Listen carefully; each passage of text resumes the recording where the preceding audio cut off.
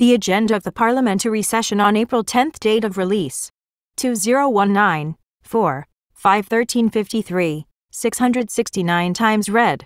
Baghdad, Al-Fawret News. The House of Representatives will resume its regular sessions next Wednesday, April 10. The agenda of the meeting includes the vote on the draft Financial Administration Law, the first reading of the draft law of the Media and Communications Authority, the first reading of the draft law of the Supreme Iraqi Navy, and the first reading of the draft law of the accession of the Republic of Iraq to the agreement of the Asian Investment Bank for Infrastructure. It also includes the report and discussion of the draft Industrial Cities Law and the report and discussion of the draft law of the First Amendment to the Integrity Commission Act No. 30 of 2011. The session begins at 1 p.m. Parliamentary move to raise the price of the dinar and maintain the stability of inflation. March 20, 2019, Wednesday, March 20, 2019.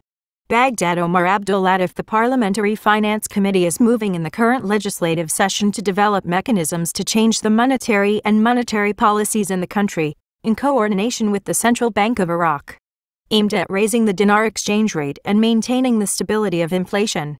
The committee will move during the current legislative term towards changing the fiscal and monetary policy in the country in general, said member of the committee Abdul Hadi al-Sadawi, coming.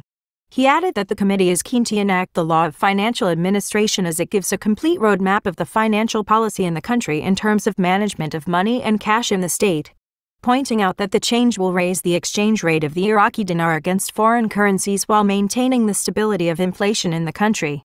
The Commission is determined to make these changes during the next phase and not to follow the traditional methods are not appropriate at the moment.